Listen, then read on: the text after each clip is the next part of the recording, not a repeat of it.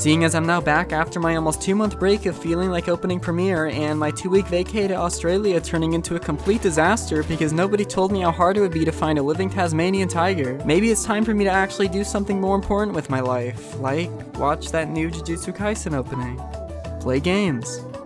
Play games again. I was really hoping one of you fucks would tell me that these guys went extinct over 80 years ago before I wasted my time, because not only did I fly back with immeasurable disappointment, but I may have accidentally afflicted my entire flight with the COVID-19 virus because apparently I have that shit now too. Remember 12-year-old you hiding under your blankets while listening to scary stories of chupacabra encounters? But for some reason they were weirdly comforting, knowing that the chupacabras were out there and you were still safe under your covers? Because that's kind of how I feel about today's topic, Saya no Uta. My first time opening the Song of Saya was one of the most horrific experiences I think I've ever had. Not because of the game itself, but because I didn't know you had to turn down the volume of visual novels to like 2% before playing them, so when my little innocent ears were greeted to this, my socks flew off my toes faster than you could say.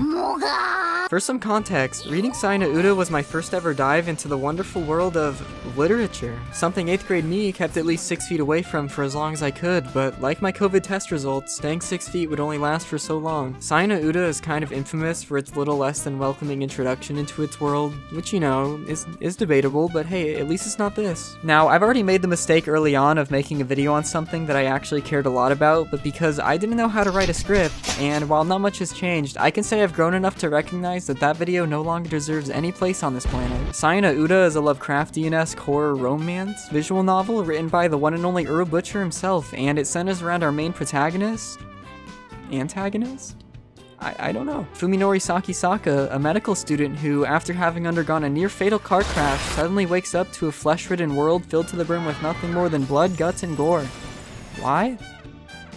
Well, the story needed a plot somehow. This is all allegedly because he had undergone an experimental brain surgery that has retroactively altered the perception of all his basic surroundings. Basically, he's fucked. His vision's fucked, his touch, smell, hearing, taste, like everything in this guy's life is trapped inside a 1-minute quick Hormel complete spaghetti and meat sauce pack. Oh, and just to add some extra sprinkles on top, both his parents died in the crash too, so he really has nothing left. Thankfully, this visual novel isn't nearly as long as Umineko. In fact, I would have been able to complete this almost 33 times just for it to reach the same length, so this shouldn't be as bad, and oh, never mind, it's way fucking worse. The way that Saya no Uta greets us immediately evokes more questions than we know what to do with. What am I looking at? Why is the music so loud? Why can't I understand what they're saying? Did I forget to enable the Japanese locale or something? Is this the part I'm supposed to get turned on by? Our mind is instantly placed within the protagonist Fuminori, where it's made very apparent that something is not right here, and what makes this even more unsettling is the quick realization that these aren't just Lovecraftian eldritch creatures. These are his friends.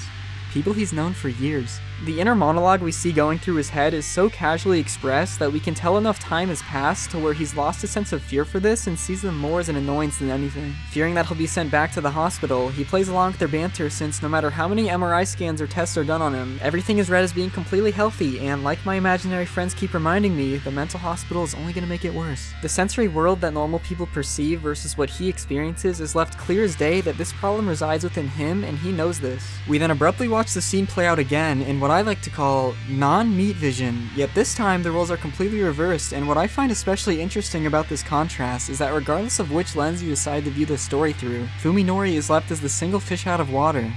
He is truly isolated, or at least that's what we think. Until this cute hot girl pops up at his bedside.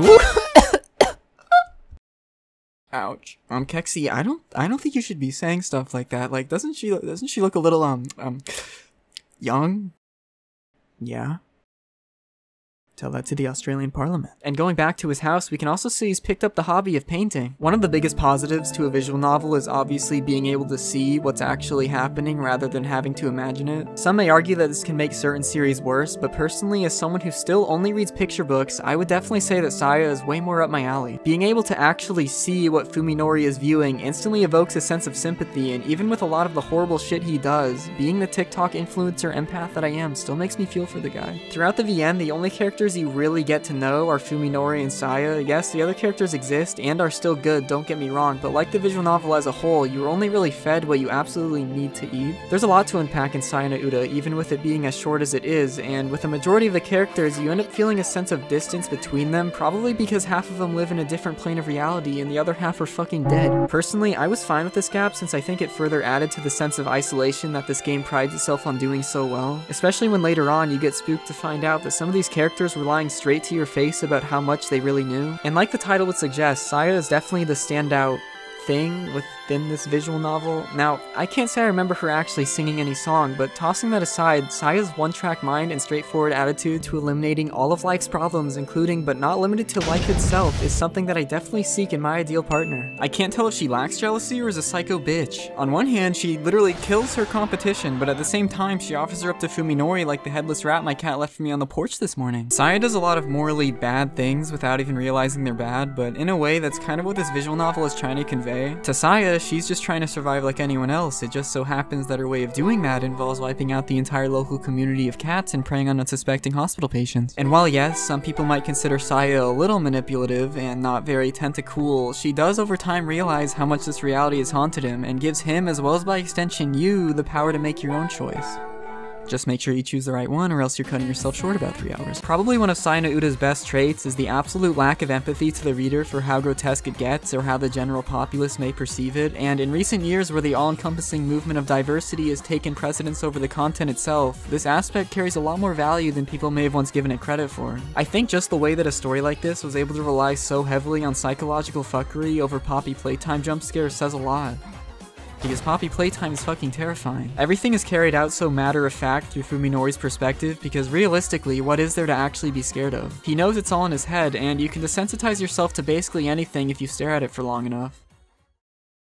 Almost anything. Visually, I don't think Saya could have done a better job portraying how bad living in a world like this would be. I think the art here speaks for itself. Everything, the backgrounds, the CGs, they're all aimed to make you feel as uncomfortable as possible, and the 2003 computer-generated flesh almost adds to the uncanny nature of it. Saya herself really challenges the whole notion of, would you still love me even if I wasn't cute, except it's, would you still love me even if I was a giant mound of Lovecraftian flesh that lied dead to your face and may have accidentally killed like 2 of your friends, whoops, sorry. Her appearance is very different compared to basically everybody else in this visual novel and makes the rest kind of look like chumps in comparison. And I don't think these other designs are bad, much less forgettable. This was just a contrast that needed to exist. I mean, if everyone looked as good as Saya, then you wouldn't really realize the significance of her being there, right?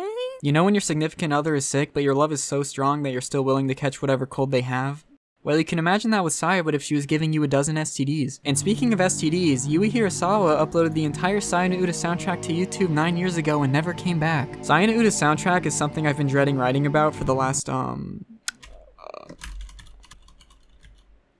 1800 words, because I don't want to understate how much I like it. Every song has its own little charm in giving you the spooks and goofs. You'll either get a song like Schizophrenia that sounds exactly how you think it would, or a more somber piece like Silent Sorrow, and no matter which song you choose, you'll be left with an empty void in not only your heart, but also your hands after realizing Saya still isn't waiting at the foot of your bed. Trust me, I already checked.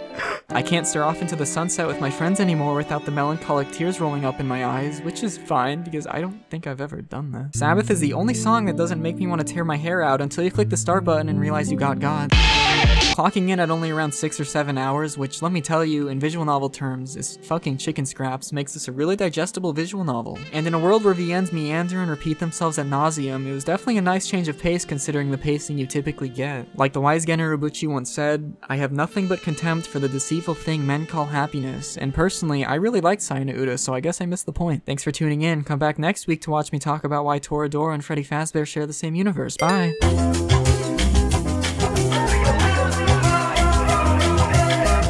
Arigato gozaimasu to my super mega bazaka Ilia fans.